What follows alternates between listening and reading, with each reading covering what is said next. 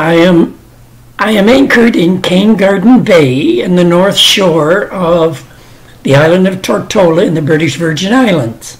This is an absolutely gorgeous bay, beautiful beach, very rustic restaurants all along it, lots of bars and restaurants, of course, and decent moorings, excellent anchorage. Every time I've come here, I've always anchored.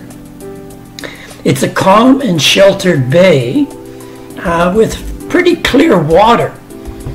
And it's a nice location because you're just on the other side of the island from Road Town, the main town on the island of Tortola. You can take a bus from here, or you can grab a cab.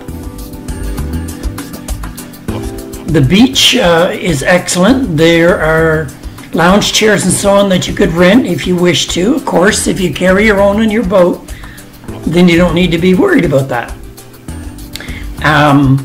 The stock up on your boat is not that great here.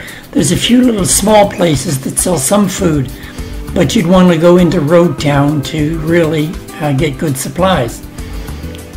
It's getting close to happy hour, so shortly I'm going to take a little jaunt onto the beach and have a drink or two. I'll just sort of turn the camera around here so you can get an idea of the opening in the bay and what you can see. Now off in the distance, over to the right, is Joost van Dyke. Very popular spot with a lot of good bars, and the cruisers tend to hang out just off the beach. Well-known nightlife out there. And just over to the left of that, you can just see in the distance, is St. Thomas.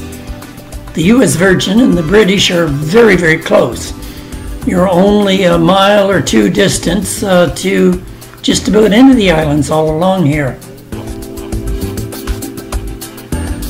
I have come here numerous times now and dropped anchor just off of the swimming area, which is roped off.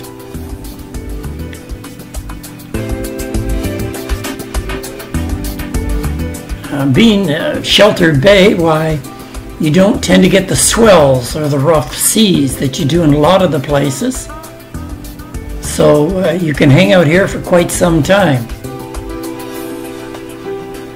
I do highly recommend this bay. I think most cruisers that come to the islands eventually end up in Cane Garden Bay for a while. Although I've never found it to be too crowded that you could not find a place to anchor.